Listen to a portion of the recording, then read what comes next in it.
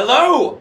Good afternoon, evening / morning world. How in the fuck are you? I'm in a great fucking mood because I came to an epiphany today, ladies and gentlemen. I came to something today and I'm ready to roll with it. We have a motto for this season. Here you go. Smile, guys, because we're fucked. It's the name of the motto for the season. What I mean by this is, we're screwed, people. The world's gonna go to shit. We're dying. I'm sitting across from my best friend who's got a t-shirt of The Flash who's dying from fucking Apple. And that's a whole other episode we'll talk about sometime. Goddamn cocksuckers. Who'd have thought Pixar would try and kill a small company? That's a whole other connection. No, that's bullshit. That's flagrant. But we're screwed, guys. I mean, let's take 2 seconds and go through some of the shit that's happened since we've been gone. Since I took a vacation / almost OD'd. Let's see here. First on the list, there's a new morning after pill. That's pretty decent news. It's called the Fine Pill. That's kind of cool. It's effective for up to 7 days. That's pretty slick, because after you've taken that chick out to go see Wicked for the 3rd fucking time and try to drop another kind of pill in her fucking, what is that, flirtini, you still have 7 days to kill that goddamn kid. Which leads me to my next point. Fuck being funny. We're going to get there in a second. Pepsi-Cola's got this deal now where Pepsi-Cola's trying to be green. Help the world be greener. Help the world be greener. Help the world fix everything. Recycle. You know what Pepsi ought to fucking do? And I probably even talked about this in another podcast. You know what Pepsi ought to do to help the world be greener? Close your fucking doors.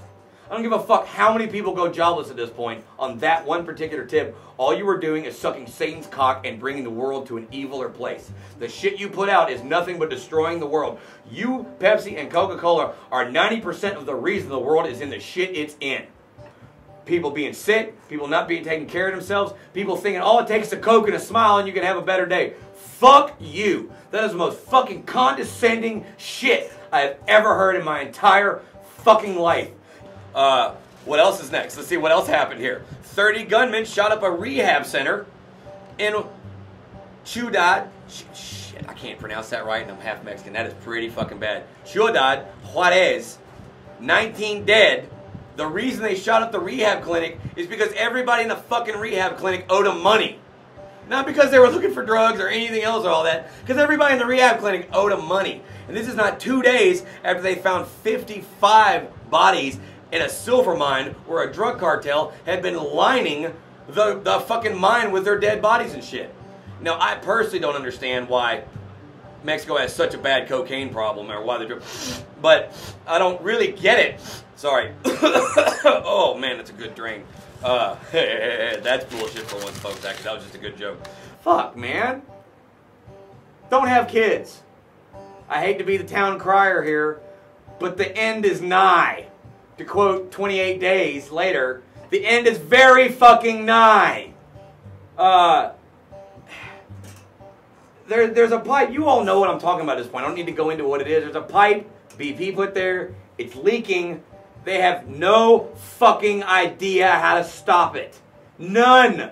No idea now. If you look at satellite projections of the ocean at this point, it's black in the Gulf of Mexico.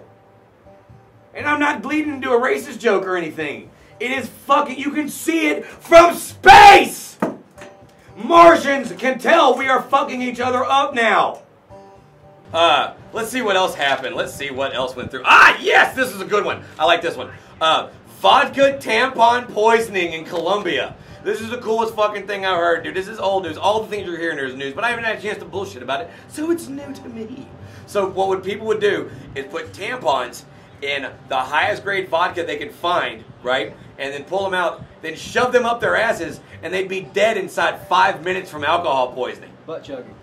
Butt chugging, Jared says. Wow. I thought that was just a term used in gay porno, but apparently it's made its way across the line. You know, I personally think this is natural selection. This goes right up there with the dipshits who blow their brains out because Judas Priest records tell them to.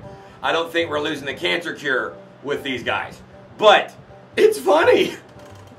And, you know, like the Joker tells us, if you gotta go, go with a smile.